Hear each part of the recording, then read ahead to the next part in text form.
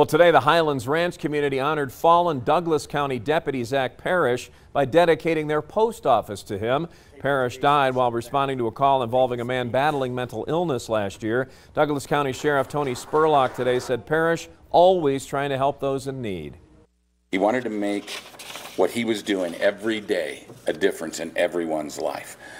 And to have his name on this post office again is another one of the things that I believe in every day, that no matter what happened to Zack that night, life has changed, things are changing, and people will do amazing and different things. Parrish's legacy also lives on through his wife's foundation, which helps families of law enforcement facing these kinds of difficult times.